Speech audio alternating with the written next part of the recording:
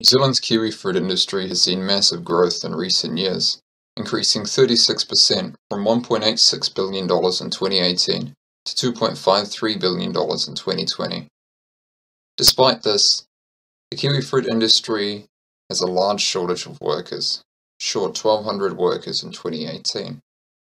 With the recent COVID-19 pandemic, this has likely worsened. Kiwifruit orchards require regular pruning.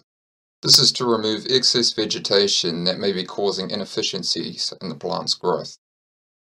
Workers are responsible for this pruning, but require knowledge and information about the orchard to make these decisions. We need to make sure that the workers have access to this information in a clear and concise way. The aim of this project is to measure the canopy density, or depth of the kiwifruit vine canopy, and potentially the leaf area index, or percentage cover of vegetation within the canopy. These measurements would be taken from an autonomous or towed vehicle, which would maneuver through the orchard. This data may then be centrifuged with GPS measurements to record their locations within the orchard.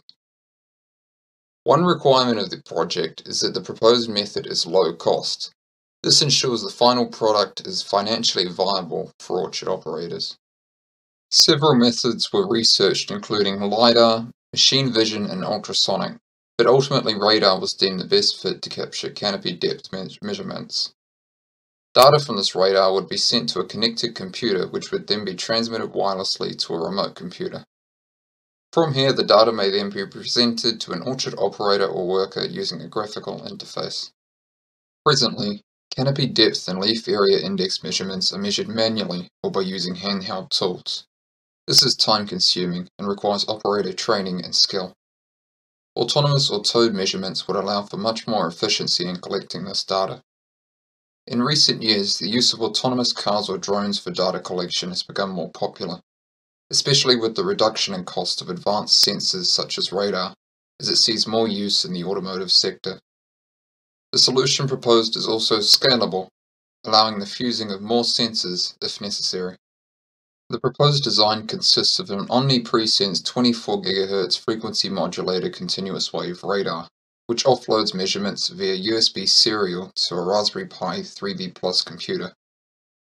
These measurements are then transmitted via Wi-Fi to robot operating system or a remote computer where they may be analyzed.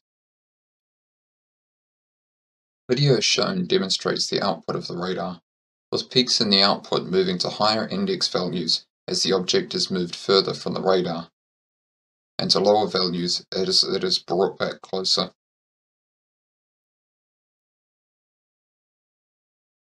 To test the radar, two tests were conducted. The radar was first placed on a level surface. Bird netting was then suspended 62 cm above the radar. Leaves were added to the netting in 100-gram increments, with measurements taken at each increment. This was repeated 10 times. This test was then repeated at a height of 95 cm with leaves added in 250-gram increments. Each measurement created a CSV file consisting of 512 values, each value representing the amplitude of frequency components of the signal, which could then be converted to range data. The plot on the left shows an example of this data, with large peaks at lower index values representing objects closer to the radar. From the plotted range data, no clear patterns were visible in the shape of the plots. The 512 output values for each measurement were then summed and plotted as leaf weight increased.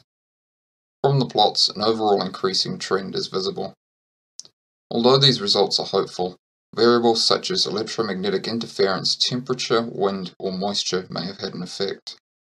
To ensure that this trend is not the result of random variables or their environment, the radar should be tested within a real orchard. Plans for this testing were made, but were unfortunately cancelled due to the ongoing pandemic restrictions.